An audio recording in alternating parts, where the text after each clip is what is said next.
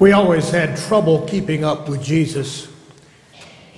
If you read the Gospels, you've got Jesus always on ahead of his disciples. The Gospels all depict Jesus as on this perpetual road trip. He never stays anywhere long. One of Mark's favorite words is that little Greek word for immediately. Jesus said this, and then immediately he goes there, and then he says this, and then immediately he goes there. And that's the image you get of Jesus during his earthly ministry. But after his resurrection, wow, he really speeds up what has already been a high motion experience. Just last Sunday, we talked about how Jesus' disciples are gathered down, hunkered behind these closed, locked doors, and the risen Christ appears before them. He now goes through doors. He is out in Galilee in an instant when we're back at Jerusalem at the tomb, and Jesus Christ is presented in the Gospels as a body in motion, as if in his resurrection, everything is speeded up. But notice our reaction. In today's story of the walk to Emmaus, the disciples say to the risen Christ when he appears among them, "Stay with us." Or in the old King James, "Abide with us," leading to that beloved hymn, "Abide with me." Stay with us, we say. Because there's something about us that is uncomfortable about the risen Christ in motion.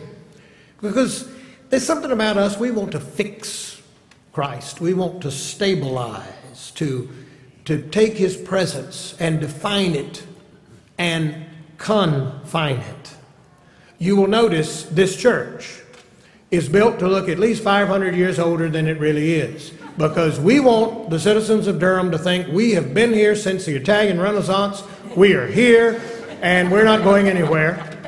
And if you'll notice, you're seated in ways that you're very rarely seated. You're seated in pews bolted down to the floor. We want to fix this thing. We want to stabilize it. In fact, that may be the whole purpose of theology. Is various attempts to conceptualize God in such a way that we can fix God into orthodox doctrine and we can fix it and stabilize it. In my local church and mission class, I have the students read through the Acts of the Apostles in tandem with the course. The Acts of the Apostles, which tells about the early church in its first days. And at the end of the class, I asked them, now what do you learn about the church from reading the Acts of the Apostles, about the way the apostles conducted themselves? What did you learn? And one of the first things the students said was, no real estate. And I said, I never thought about that. There is no guidance in the entire New Testament for how the church is to acquire real estate. There's none of that. No real estate. Matthew 28, Jesus, the risen Christ, comes to the end of his ministry, and he gathers his 12 disciples around him, and he says to them, now you go and get some good property. And remember, location, location, location. And when you come to a bank, tell them you're an Elamosity organization. They'll give you a better rate that way. No! What does he say to them? Go! Get out of here! Stop standing around here in Jerusalem. Get out! Go into all the world. And I am with you always to the end of the age just to keep you moving. Go! That's what he says. And I think it's because, let's be honest, it is much easier to follow a dead God that is an idol than it is to follow a risen and living God. In fact, that's one way you can, if you notice, dead people have no freedom of movement. You kind of know where they are. we thought we knew where Jesus was, out at the cemetery. And then these women come running back and they say, no, he's loose. He's left us. He's out in Galilee. What we do is we want to be like the disciples there at Emmaus and say, oh, stay with us. Stay right here, clustered around the table, just us, the closest friends. But if you've got a living God, you've got a God in motion. I think one of the great challenges of the Christian life is worshiping a living God, and that takes stamina to keep up with a resurrected living Lord. It's easier if we could get God confined and stabilized and defined. Stay with us. Back in January, we had a consultant come in and study Duke Memorial and make a report, tell us what we ought to be doing. And one of the things he said to me on his way out the door was, this church has got to find a way to be more supple and adaptive. You really now do not have time to take 6 months, a year to make an important life-giving decision. Your meetings are too long. You're taking too long to deliberate. You're waiting until you've heard from every person. You've got to be more supple, adaptive. Now, of course, there are reasons for that. I mean, no organization that becomes ossified stays in operation very long. There are certain changes in the culture, and we got to keep up with those changes. Yeah, okay. But the best reason is we have a living, resurrected Lord who is in motion. That's the best reason. We say, stay with us. Let us pin you down right here among your 12 best friends, right here in this congregation. Stay with us. Abide with us. But he doesn't. At Emmaus, he appears before his astonished disciples, and then he disappears. He moves on to somewhere else. He is God in motion. Elsewhere in the Gospel of John, Jesus says, abide in me, stay with me, and I will stay with you. We believe that promise, and yet the difficult part about that promise is the first part, where Jesus says, you abide in me, and I'll abide in you. We cannot abide a living God if we do not be in motion with that God. I know, as my role as a church bureaucrat and going around to congregations, what I would say to a congregation, tell me how you're doing. Are you growing? And a frequent response would be, well, we're not growing, but we're holding our own. Well, I learned the hard truth is, with a living God, nobody holds their own. You're either growing and you're moving, or you're dying. There is no sort of holding our own. Abide in me, I'll abide in you. Mary Magdalene there at the tomb on that first Easter in the darkness, she sees a stranger appear to her, and she thinks it's a gardener, and then he speaks her name, Mary. And then Mary says, falls at Jesus, the risen Christ's feet, and embraces his feet and holds on to him. And you remember what he says? Do not hold me. Do not attempt to stabilize me. Do not attempt to fix me here in the sweet garden in this location. I am on the move. If you will note, the cross is empty. The tomb is empty. And maybe that means that some of our cherished concepts of God are empty. And maybe it means the possibility that our churches can be empty. Do not hold on to me. And maybe that maybe we're to be reminded of the great adventure of serving a living God rather than a God who is dead and stabilized and fixed out at the cemetery.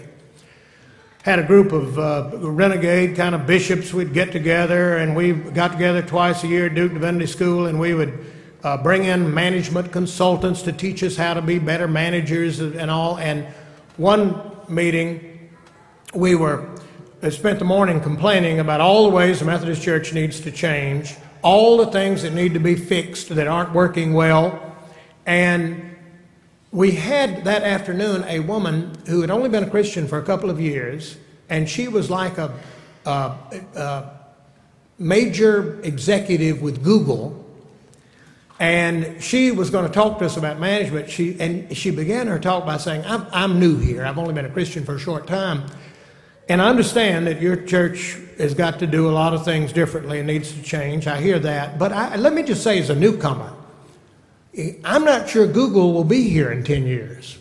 Because in technology, you rise with technology and you die when the technology moves on. But she said, you guys have been here for nearly 2,000 years. Name me another human institution that's been around that long. And she said, I think, from my perspective, the church is the most supple, adaptive, innovative organization the world has ever known. You have never found a culture you could not work to your advantage. Said, Google does not go into a new market until we do a lot of research that proves to us they want us there. You people, if you're told, hey, they don't want you in Chechnya, you could get killed in Chechnya. You say, oh, that sounds like a call from Jesus. Let's go to Chechnya. You have never, and in fact, you find a way to succeed in some of the most hostile territories. I read an article the other day about China's explosion. The church is growing 3 times faster in China than the Chinese economy is growing. So she says, I'm sorry, but you guys are sort of amazing. Now, she could have made that observation from management perspective, an organizational development perspective, and she probably was, but she could have also made it from a theological perspective. There's something about the living God that stays on the move. This past week, the Duke Memorial Church Council voted to invite a young congregation into our building to use some of our space when we're not using it. Emmaus Way, a congregation named for this gospel today. Emmaus Way has only been in existence about 10 years. Why did we do that? Oh, well, we're going to get some rent out of them. Yeah. We're not really using that space ever, so we can afford it. But I think the reason our church council voted to do that is theological. We're determined to follow the risen Christ. This congregation has a median age of 30. That is, Duke Memorial is twice the median age of Emmaus Way. This congregation has had amazing success over its 10-year life. They started out at Francesca's, they moved to another restaurant, now they're moving here. Well, this congregation has reached a demographic we have been unable to reach. And the reasons are theological, having to do with keeping up with a resurrected Lord. A couple years ago, a church historian named Wigger, John Wigger, published a biography of Francis Asbury. Francis Asbury, First Methodist bishop, picture over our wall of our Wesley window here. And I had never realized until then that Francis Asbury practiced itinerant ministry. That is, keep Methodist preachers moving, keep them moving west, keep them going, keep them on the back of a horse, keep them moving out. And Francis Asbury was asked did we need to have a retirement plan for Methodist preachers? And he said, no, if they're faithful, they won't need to worry about retirement. And the average age was, they died in their mid-30s. Well, anyway, Asbury kept moving, and he believed in itinerancy in ministry. Never leave a Methodist preacher long. In fact, in Asbury's book, the worst sin a Methodist preacher could commit was the dreaded sin of location. And some minister would stand up at annual conference when Asbury was presiding and said, I want you to know and the question Asbury would ask each minister, are you traveling this year? And then some minister would say, well, I've met a wonderful woman and we're going to get married. And Asbury there'd be a gasp among the Methodist preachers, and Asbury would say, many who put their hand to the plow look back. I'm sorry. Goodbye. And Asbury believed in itinerancy not just as a good management principle for a growing organization, but as a theological commitment. Itinerancy is what you get when you have an itinerant Lord and Savior. He agreed with Will Rogers, who said Methodist preachers are a lot like manure. You pile them together in one place, they get to stinking. But if you'll spread them around all over the countryside, they can do a lot of good. This story of Emmaus, where we say, oh, please abide with us, stay with us, and he does not. That Easter evening, 2 despondent disciples are walking to the little village of Emmaus. They're walking, they're trudging, they are depressed, they are despondent about all the terrible things that have happened in Jerusalem on Friday. A stranger shows up, they engage the stranger in conversation. They say to the stranger, it's getting dark, stay with us, have a meal with us. And there at table, the risen Christ takes the bread, and he breaks the bread, and he gives thanks for the bread.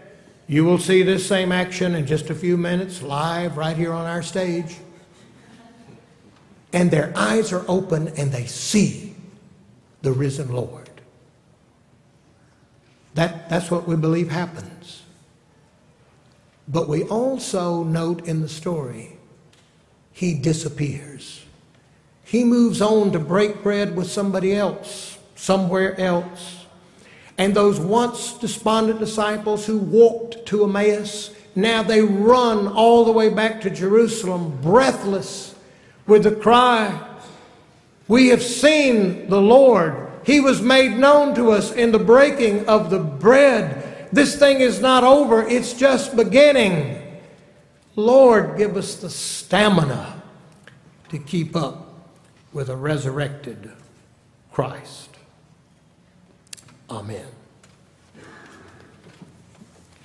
And now, having heard the word of Christ, having read his word, let us pray. Let us pray.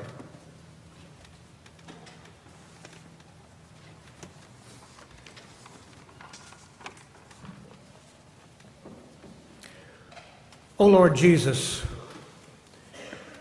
raised from the dead, returned to his disciples, and then moved out into the whole world. Hear us when we pray. Lord, we thank you that you did not leave us alone, but that you showed up among us. We thank you that you did not merely show up among us, but that you got us in motion and mission, that you would not let us be, you would not let us stay where we were, but you kept commanding us, follow me. Lord, you reached out to those who were hurting, those who were sick, those who were grieving, those who were full of doubt, those who are confused, body, mind, or soul. We pray that you would continue your healing work. Continue to reach out, especially reaching out to people who find it tough to reach out to you. Lord Jesus, you not only healed and taught, but you spoke the truth. You told the truth to power, to arrogant politicians, to the raging mob. You told the truth to your own disobedient, disheartened disciples. Lord, continue to be a prophet to us. Continue to tell us the truth even when we don't like it. And give us the grace to hear you tell us the truth without despising you for telling us the truth. Help us in our words and in our deeds to live the truth before a disbelieving world. Lord, we give thanks that you showed up uninvited, that you pushed your way in, that you didn't let any of the barriers that we put up between ourselves and you kicked those down and you came to us. We are so totally dependent as a church or as individuals for your showing up. Stay with us, Lord, and thereby help us to stay with you. Risen Christ on the move.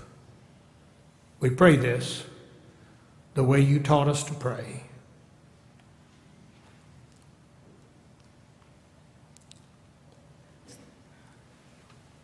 Our Father, who art in heaven, hallowed be thy name. Thy kingdom come, thy will be done, on earth as it is in heaven. Give us this day our daily bread. And forgive us our trespasses, as we forgive those who trespass against us. And lead us not to temptation, but deliver us from evil. For thine is the kingdom, and the power, and the glory forever. Amen. I called your attention to the various announcements in the bulletin. We're bidding farewell to Sarah Martindale this month, but I want to call your attention to all the mission opportunities listed in the bulletin.